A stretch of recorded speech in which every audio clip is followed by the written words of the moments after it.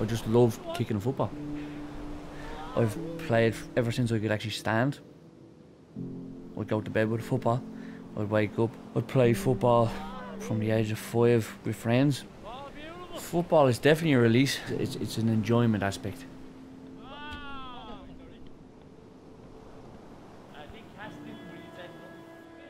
I was 2 months old and I had a stroke. I had cerebral palsy. It's something that I find a challenge, obviously day by day, but it's something that doesn't stop me from doing anything. Growing up, I wasn't treated any differently. I loved football and it was the one thing that I wanted to try. I'm affected just down the right hand side and my left hand side is perfectly fine. Cerebral palsy football is 7-a-side with no offside and underhand throw-ins. Yes,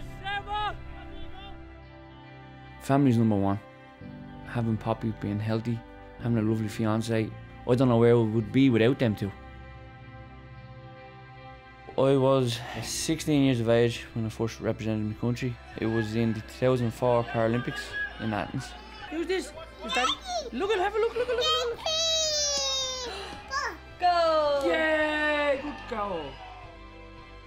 My perspective now of me being the captain of the CP team and having young lads looking now up to me, it's totally changed. You have the responsibility now of looking after the younger, letting others fulfill their potential. It's great and words can't describe, to be honest. Stay on your feet, stay on your feet!